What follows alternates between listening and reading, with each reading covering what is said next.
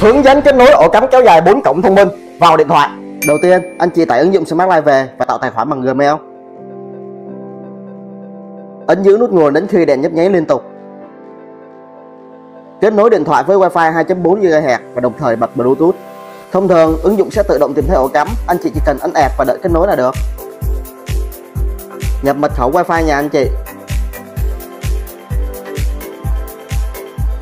Muốn đổi tên thì ấn vào đây.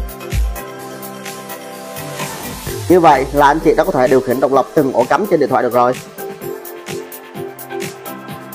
Ngoài ra thì anh chị có thể cài đặt trạng thái của ổ cắm. Khi mất điện và có điện trở lại thì ổ cắm ở chế độ bật hay tắt. Em đang cài đặt cho ổ cắm ghi nhớ trạng thái cuối. Em thử tắt điện và sau đó bật điện trở lại thì ổ cắm vẫn giữ nguyên được trạng thái ban đầu.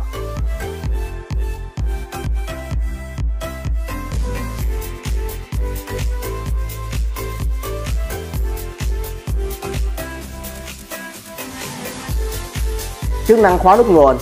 Khi bật nút này lên thì chúng ta sẽ không thể nào bật tắt ổ cắm bằng nút cơ này được. Trường hợp mà ứng dụng không tự tìm thấy ổ cắm, anh chị chọn Add Device, chọn ổ cắm đa năng Wi-Fi, nhập mật khẩu Wi-Fi nhà anh chị, chọn link của ly và đợi thiết bị kết nối là ok. Phân tích kỹ thuật và chia sẻ kiến thức về thiết bị thông minh. Em là kỹ thuật của Set Home, thiết bị thông minh biến ngôi nhà của bạn trở nên thông minh hơn.